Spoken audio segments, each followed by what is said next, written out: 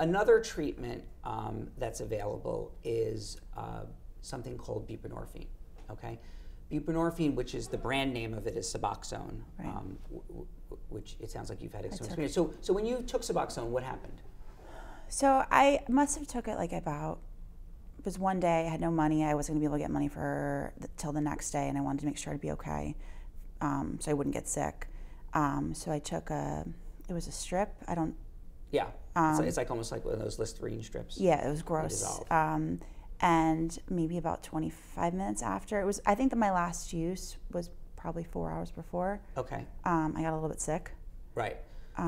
So You've been scared of taking it since then. Yeah. Right. So that's what happened to you is something. There's like a technical aspect of using buprenorphine, which buprenorphine binds to the opioid receptor very, very tightly. So it's kind of like a key that is bent a little bit, and when you put it in the lock, it doesn't come out. And so it's when you ingest buprenorphine, it attaches to the receptors, and what we say, it outcompetes any other opioids. So what happens is that buprenorphine is what's called a partial agonist, meaning it doesn't activate the receptors as strongly as heroin or as methadone.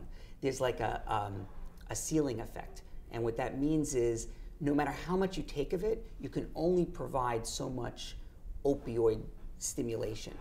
And if you used heroin and you take buprenorphine, what happens is that the system gets dropped down to the level that's a maximum for the buprenorphine. So it's almost like you were driving 100 miles an hour, but the car really can only go 50, and it's like slamming on the brakes. And so what happens is that if you have recently used oxycodone or heroin or methadone and take buprenorphine, you will shock your system into withdrawal, what's called precipitated withdrawal, and be sick for a little while. You won't stay sick forever. I mean, it'll last maybe 8 or 10 hours, and then you'll feel okay. So when people are treated with buprenorphine, at the beginning, the first couple of doses, it's necessary to wait for the person to be at least in some withdrawal. So what we have people do is we have them take their last dose of heroin or oxycodone, and usually like about 12 to 16 hours after the last use, they'll start having, like, what are some symptoms that you have when you start to feel sick? I get sweaty, I can't sleep, stomach is kind of unsettled, I feel nauseous. I don't throw up, but I feel nauseous. Okay, so if you start to have those feelings, like, you don't have to be in full-blown withdrawal, like, you know, on the floor of the bathroom vomiting.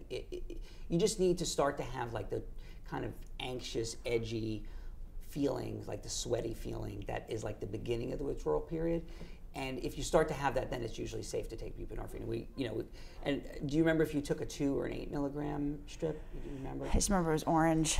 Yeah. So the other thing that we do when we give people buprenorphine is we give them a little dose at the first to kind of get them used to it, because you could take a bigger dose and like that'll make the precipitated withdrawal worse. So what we want to do is when we're giving the initial doses of buprenorphine, so if people are comfortable, the idea is that you go into a little bit of withdrawal, not full-blown withdrawal, but a little bit of withdrawal, and then we gradually give you a little bit of buprenorphine, and then rather than feeling worse, you'll feel better. So I think the experience that you had with buprenorphine makes sense to me based on what happened, but it's not the way it's supposed to go if you're getting like the right advice on it wouldn't make me sick if it wouldn't. I don't think it. I mean, you might feel people the first day or two that they're on buprenorphine sometimes feel a little weird. They feel a little different because it's a different drug. Buprenorphine is actually pretty strong. It's actually very powerful, and it's a different drug ultimately than heroin or oxycodone. It really feels different to people. So the first day or two can feel a little different, but it's not. You shouldn't feel sick. You shouldn't be in withdrawal. Does it make you feel high, or? If somebody without a tolerance or was not used to taking opioids, if your roommate took it, she would become intoxicated from it. So, but for people who again, like going back to this idea of like the full and partial agonist, it's, heroin, oxycodone are like Ferraris. Like the more you step on the gas, the faster you go. Okay. Buprenorphine, you're too young to know like a Ford Pinto, but is like a car that can't go fast enough. Like if at 50 miles an hour it starts to shake, it doesn't go any fast. So buprenorphine is something that if you don't have a tolerance for opioids and you took it, you would feel something. It was used for pain for a long time before it started to be used for opioid treatment. And so it has some effects, it has some opioid effects, but they're not very powerful.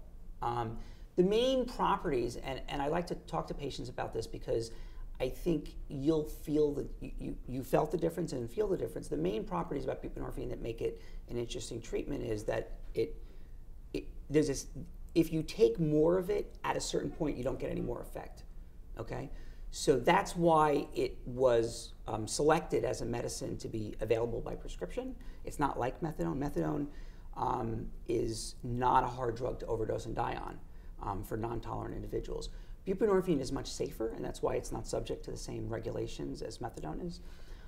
It's still a controlled substance. You still shouldn't give it to people who are not prescribed it. But in general, because of the ceiling effect, it's easier to use in the community in a less supervised way. The other thing about it is the tightness that it attaches to the receptor. It lasts a really long time.